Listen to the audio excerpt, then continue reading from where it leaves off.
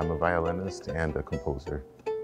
I was 14 when I started the violin, and I discovered the instrument from a children's program I used to watch.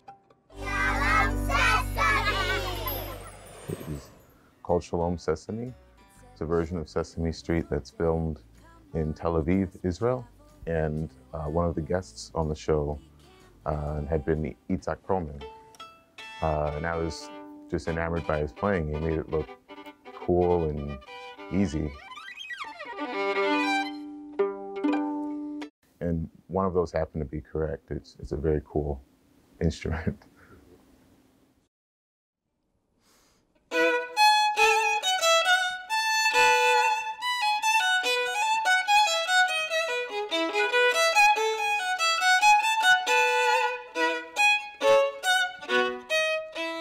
I grew up in an area of Chicago, it was inner city Chicago.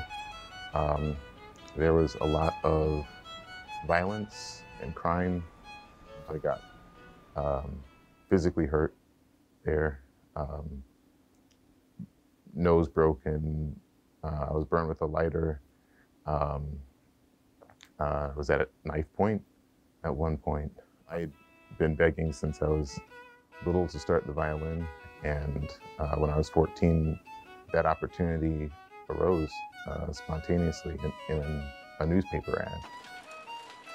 There was an ad in the paper for a free lesson, so my family jumped on it. I was very shy as a child, and I wanted a way to be heard, and music was immediately a path to do so.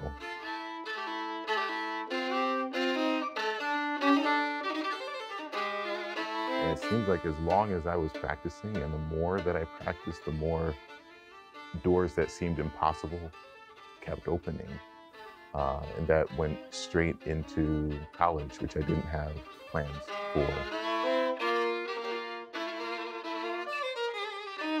And so anything that was less than an A felt like a failure to me. And so from undergrad, I graduated magna cum laude. And then for my master's, I graduated summa cum laude and summa cum laude again for my doctorate. And again, it was like the practice. The more you put into it, the more good things happen.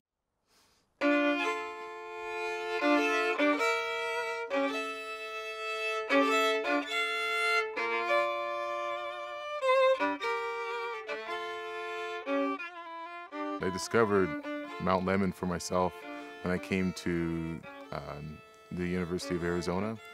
I'd driven here from the University of Michigan, and as an inner city kid, mountains were something that I'd seen a lot in documentaries, but I hadn't really experienced them. And the whole way up, it was just really, it was emotional for me.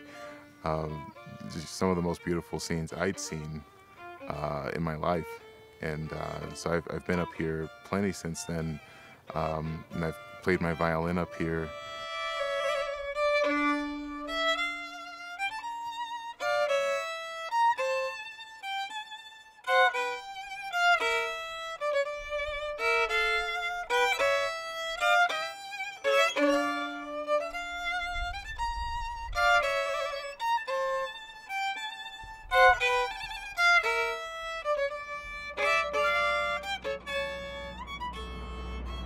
I've performed in 7 countries now. States will take me some time to count. Hey, Evie, how are you? Good to see you. Ready to play? What are you gonna play today? The whole song? Let's go do it. Yep, let's go do it. I hope to always be able to always be working with every age group. With every background, with everyone possible. Whatever I can offer to them, I want to give to them. That's the little bit I can give back. Good, good. So do you hear that this time? So you hear it now, how the pitch changes? So if it starts to sound high, I'll make a bass, and I'll remind you to say nope by doing this. but we don't need to do it like, you know, aloud, so you won't go. Nope. Just think nope.